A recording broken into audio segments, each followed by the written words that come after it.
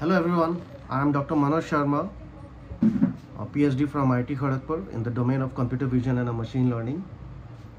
Today we are going to discuss about the Python programming language, which will help us in understanding the statistics, probability, artificial intelligence, machine learning, and cyber-physical systems. In day-to-day life, these type of works are getting more popular, where a Python can play a crucial role. So let's begin and let's have a deep dive into a Python hands-on, and let's see.